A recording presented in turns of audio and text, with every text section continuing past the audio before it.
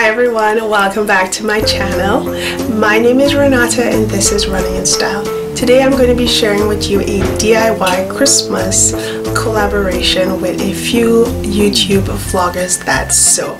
If you'd like to know who these lovely ladies are that started off the week, please check the description box for their names and a link to their channel. So don't forget to subscribe to them because they're all awesome and they do fantastic sewing. Today I'm going to be sharing with you my project, which is comfy cozy loungewear, or should I say the comfy pants or PJ bottoms or whatever you want to call it. It's super snuggly and I just love it. It's a fun gift. The reason behind this is because I live in a cold climate and these pants are the thing to do. You have to wear them. They just feel so comfortable and it's just so easy to either sit in front of the TV with your friends, your relatives, and have some hot chocolate and enjoy the season, or just relax and do nothing, but they feel good and they keep you warm, and that's the key in the winter season. So I'm going to share with you my project. I hope you enjoy it and I will meet you in the end. For this project you will need a pattern for your pants, or if you're working like I am, I'm going to be cloning this. You'll need some pins, marking tool, it can be a pen or a chalk, rotary cutter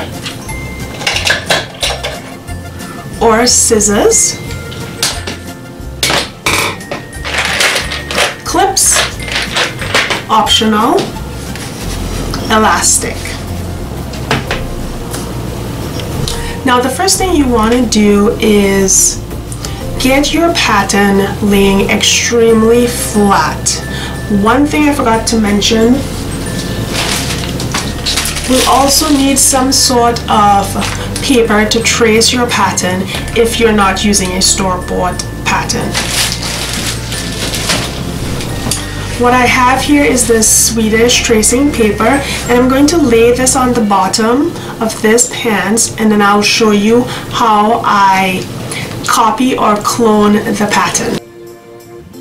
The first thing we want to do is trace the back of the pattern, and you want to make sure that your pieces are laying extremely flat. That way you can get all the pieces accurate, or as accurate as you can. So I'm going to just flatten out right now.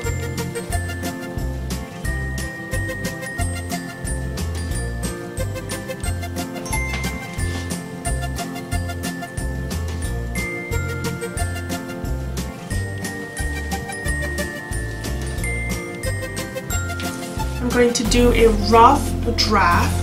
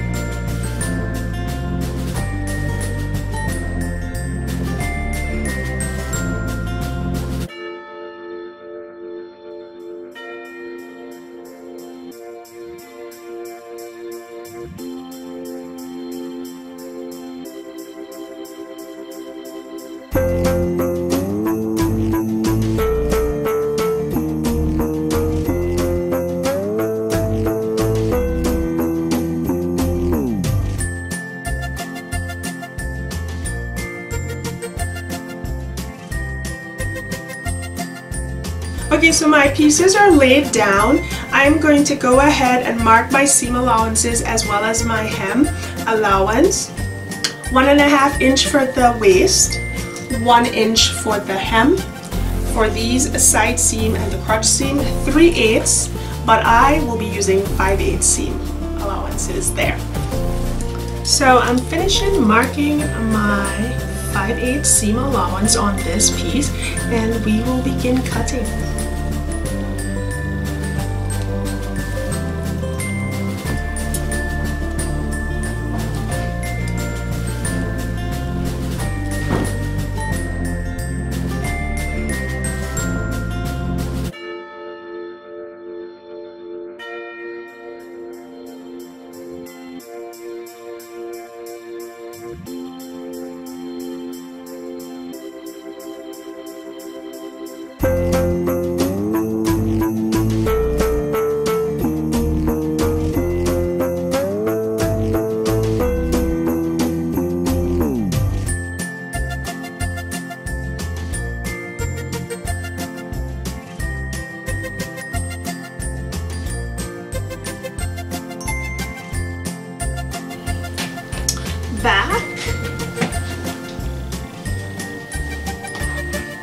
and front. So now I will meet you guys at the machine.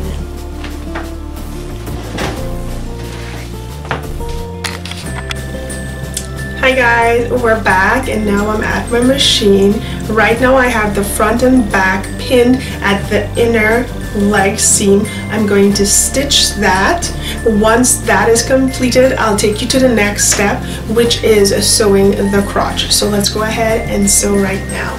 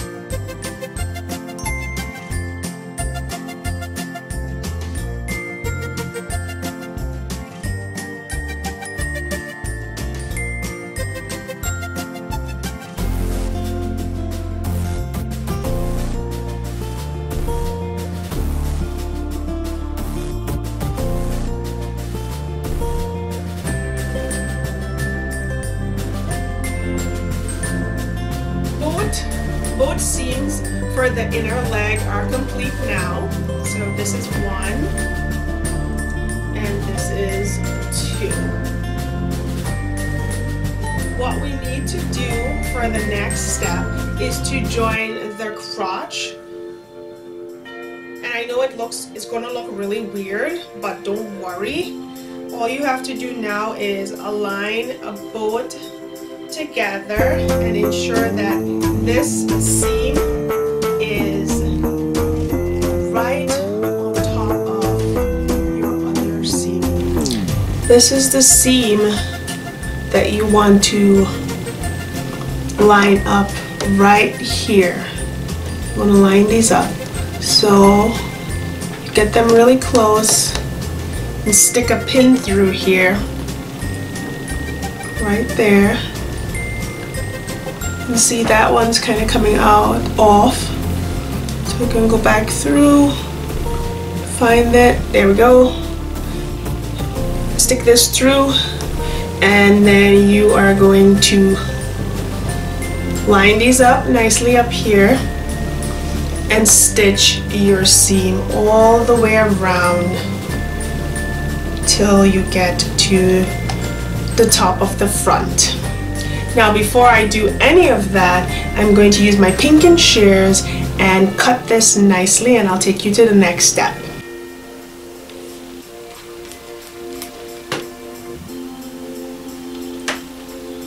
Last pin, and you guys can see. So this is what it's going to look like. Looks really weird, I know.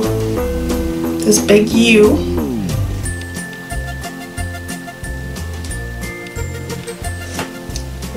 Nice. We're going to start our stitching. 5/8 seams. Get everything lined up really nice, neat, and precise.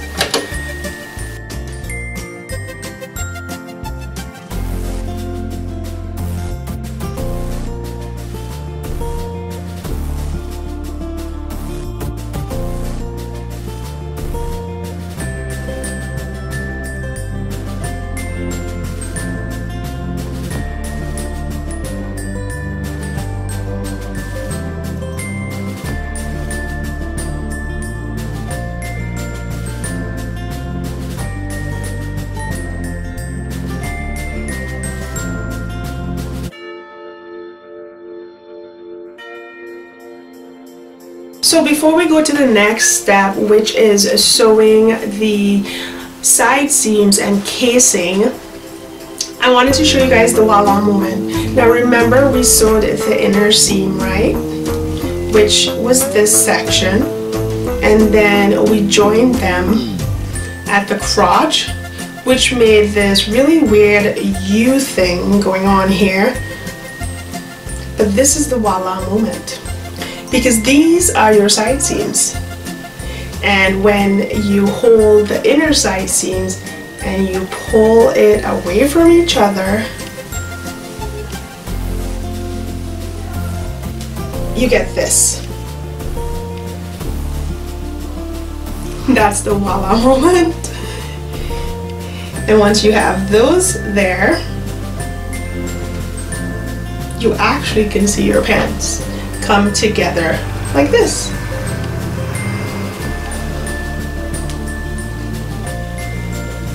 So you see, it comes together like this. Voila! I went ahead and I used the pinking shears on all the seams, the waist and the hem, because it's not going to fray, and all I'm doing is making one fold for 1.5 inches and leaving a small space about 1 inch so that my elastic can go through. So my elastic is 3/4 inches wide, and I'm going to fold this about 1.5 inches. Now I am eyeballing it. You do not have to do this. So I'll give you guys a better view of this.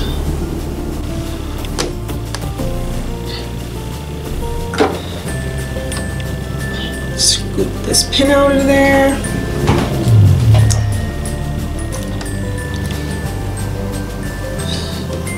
Going to start back stitch because this is a stitch that's going to stay, and I need it to be strong once I put my elastic through. So there we go, and we're on the home stretch here.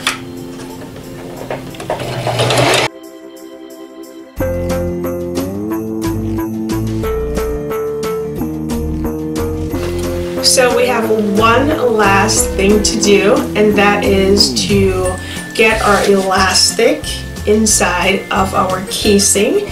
Now I have a buttkin here, however you can use a safety pin to clip onto your elastic, and if you're concerned or you're not sure how to measure your elastic, all you have to do is just take a measuring tape or anything like a string and wrap it around your waist and probably eyeball 1 inch to 1.5 inches depending on how much stretch your elastic has in it to make sure it can go around your waist easy. As you can see, this one has a lot of stretch. So I'm going to insert this in the opening that I left in my casing and just pass that through. Make sure that you do not twist your elastic, especially after you've sewn it. Just make sure it's straight. Okay, so once you have ensured that the elastic is all the way through and it's smooth, there's no twist, just pinch these together, take it to the machine, do a few back stitches, forward, back. You want to secure this really good. So let's just do a few stitches.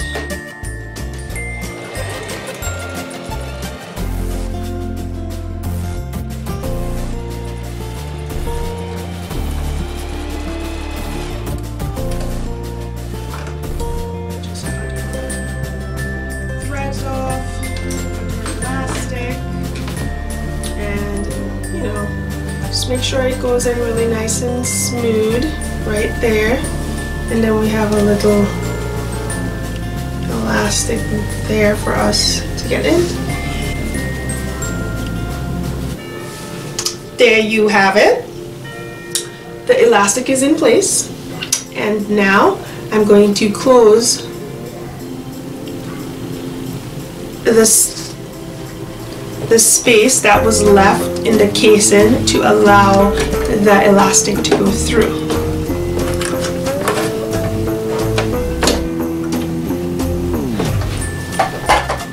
do a little back stitch and then stretch your fabric and through.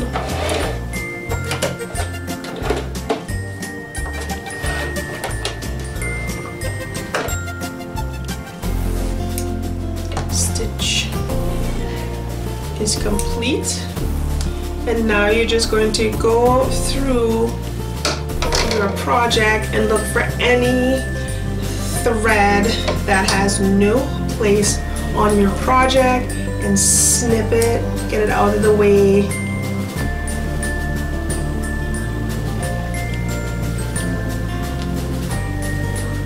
Just get all those threads out.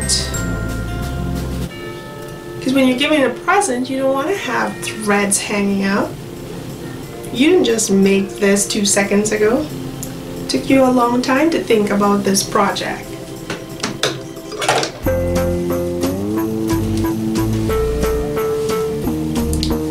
Okay.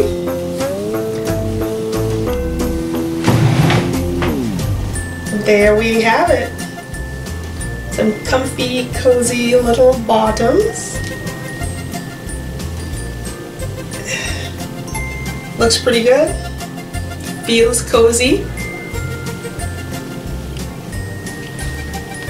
Now, all you need to do with this project is find a cute little box